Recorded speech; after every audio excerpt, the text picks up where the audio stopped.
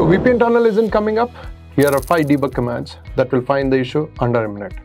First, check IKE SA Status. Show crypto IKE V2 SA. If you don't see ready or authenticated, your phase 1 policies or keys doesn't match. 2. Check active sessions. Use show crypto session details. If it's up, active, the tunnel is built. If not, check the transform set or the access control list. Third, watch real-time IKE debugs. Run debug crypto IKE V2 protocols. If you see auth failed or no proposal chosen, your PA settings or pre-shade keys are wrong.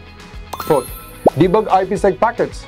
Debug crypto IPsec shows whether your ESP security associations are being formed or not. If you get no matching policy, it's crypto LCL mismatch. 5. Verify the tunnel interfaces. For DMVPN or FlexVPN, use crypto interface tunnel or debug NHRP.